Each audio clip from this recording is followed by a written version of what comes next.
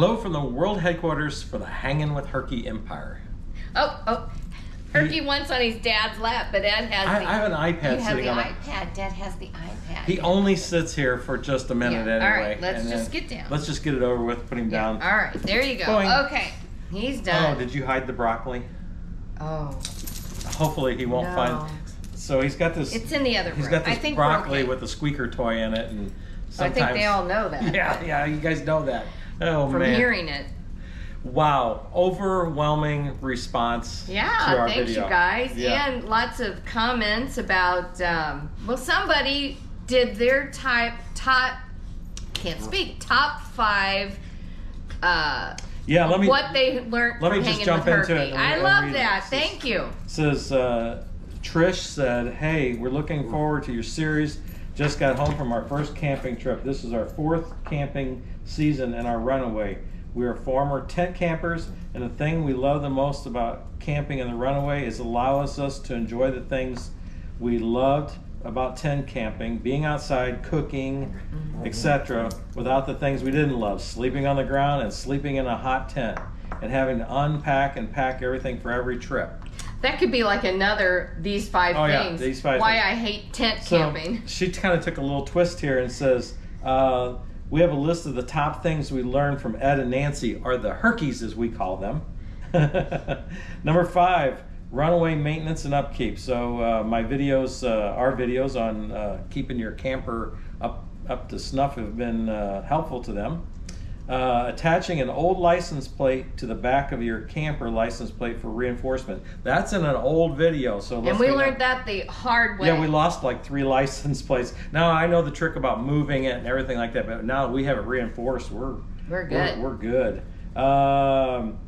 Using shower curtain hooks for extra hanging space in the shower. That's number 3. Oh, number 3. Okay. Yeah. So that is Nancy's idea. She came up with that for hanging the. There's never enough hooks. Never enough hooks, so in our shower bag we carry hooks, extra and hang on the back of the door. Number 2, propane fire ring to warm up the Easy Up. Yep, we really like that because we don't like messing with the wood. Occasionally we build a wood fire, but for the most when part, you're done, you turn it off. When you're cold, you turn it on. Hands down, number 1, puppy pads. Oh my gosh, I can't believe that what a game changer that was in the shower house. And our bonus item was, Indiana has a lot of cool towns and state parks. Thank you for taking the time to make these videos. We've learned so much that it has improved our camping experience. Well, Trish, you're welcome. Thank you, though. That's just so kind. The puppy pad thing is Nancy's deal, too. Yeah. We think it's funny now. When we go to these runaway rallies, she says in the women's restroom, she looks in there and there's... When I throw my puppy pad away, there's all kinds of puppy pads in the trash can. So apparently she's inspired all the other women to use puppy pads. So you don't, in case you don't know what we're talking about, after your shower, you can, if you put a puppy pad down. Put a puppy pad down, the plastic side to the floor, of course. And then you can take your flip-flops off or whatever you wear in the shower and stand on the white part. It's easier to dry off and get dressed. You're not balancing on one foot on a flip-flop. And yeah, your clothes, if they touch the floor, it's your puppy pad. So it's just wonderful. I usually get them at Dollar General or Goodwill because a lot of times people get them for the dog or whatever, don't like them, they take them to Goodwill. So they're an endless supply pretty much at Goodwill or Dollar General. So. Hey, we always hear from Derek. He goes by Papa D on the on YouTube, but Derek has been with us from the very beginning. Yeah, I think he was the first one that subscribed, other than family. Outside of our family. So, hi Derek, thanks for hanging in with us all these years. And he commented. He said at the end of the video. He commented on the old red Ranger pickup truck. So, so that camper has been pulled by many a vehicle. So we've had like about 4 vehicles we've pulled. Well, the HHR, the truck, my car, and now the van. Yeah. So we've gone through several renditions before we finally landed on something. Hey, that Ranger was really good. A little underpowered, but it was great for locally. A lot underpowered. Yeah, but it was great for locally around here. So yeah, but we took it to the Smokies. We've taken it to Florida. Yeah, it had a manual transmission in it. Out Route 66. We've taken that thing everywhere.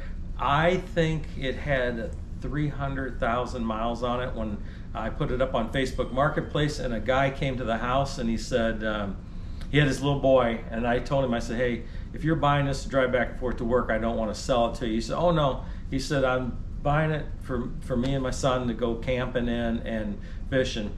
He got in it and he was out on a ride, and I told Nancy, I said, no matter what the price is he offers me for this vehicle, I'm going to take it, because I want him to have this thing, because he was excited about it, his little boy was excited about it. So he did come in under my asking price, and I just let it go.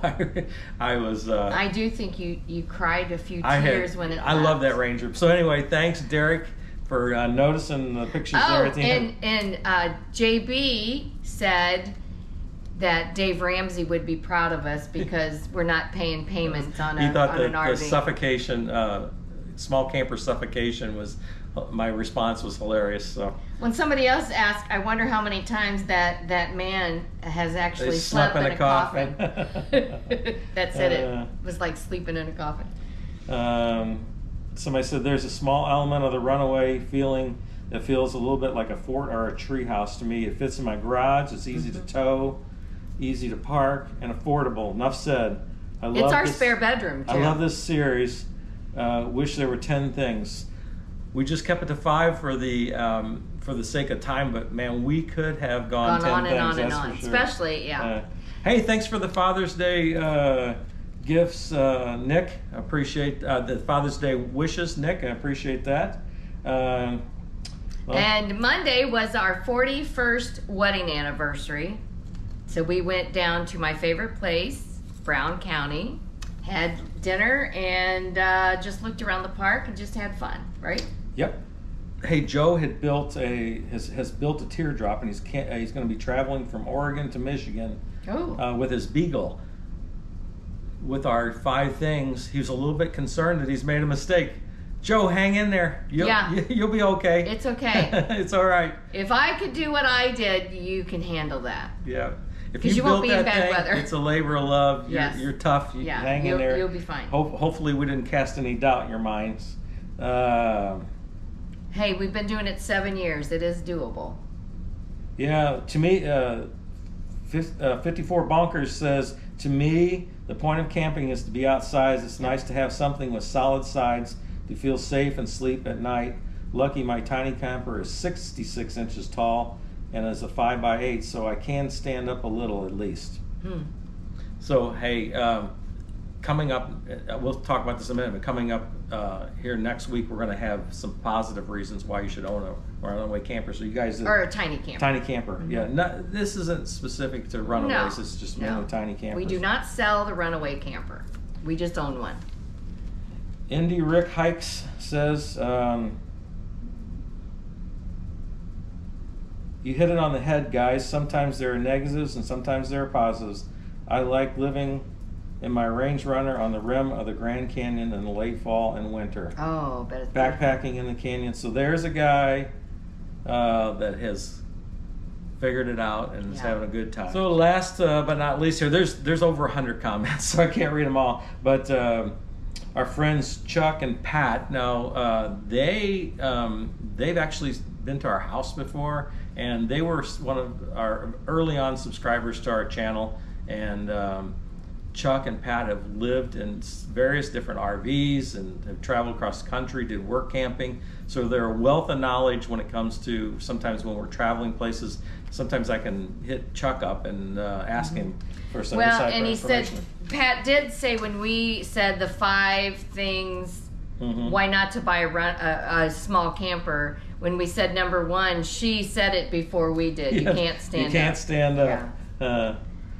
But anyway, he talks about good gas mileage, things like that. We're going to be talking about that next week. So anyway, that's just a sample. Like I said, there was 100 of y'all reaching out to us. Thank you. There was 100 comments, so I can't read them all, but it was fun. Appreciate everybody. I read them all, and And read them to me. So you've read yes, them kind of twice. And I responded. I think I have responded to all of them. I made an effort. If he to didn't, do let that. us know and he will. I'll respond to you. Oh, by the way, there's hangingwithherky@gmail.com. Mm-hmm. You can always send me a note if you got an idea. And he has or, Facebook too. Yeah, so you can send up those emails, and I do my best to reply to them. Sometimes it takes me a few days. I got a message from somebody in Australia this week too. Yeah, I don't think I've responded No, to that you yet. need to. So. Yeah. Yeah, yesterday was a busy day. It was our anniversary, so we were busy yesterday. We did some stuff, but anyway, sounds like everybody's liking this series.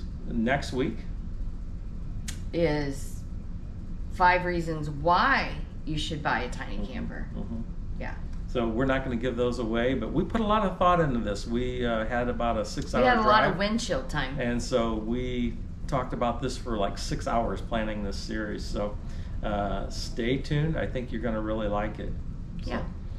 So today is the day before. So you're watching this the day we're recording this the day before you're seeing it. So right. Yes. Today's Tuesday, because you'll find this out later on, but we were not able to make the Midwest RCO rally in Terre Haute.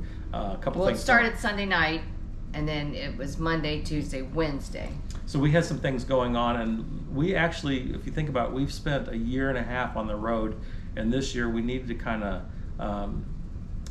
stay anchored to the home base here for a little bit to get a few things done. But I said all that to say, we've got the van all loaded up. We don't have the camper, but it's only an hour and a half away. So we are going to, somebody just texted me. So we're going to jump in the van, and we're going to run down to Terre Haute and see all our friends at but nobody knows we're coming except for Charles and Susie Moment knows we're coming. Yeah. We actually made this decision late in the day yesterday, so but we swore him to secrecy. So we want to get this recorded really quick, and we're running down there. Thanks for watching our videos. Thanks for all the comments. Yes, that was so encouraging. We enjoyed it. We really feed off of everybody giving us encouragement. Yeah. So thank you very much. Send us an email, and look at Herky on Facebook. I tell you what, he's asleep. I'm excited about this video on Sunday because the last video is in 2 days hit like 1,400 views, so that's pretty cool.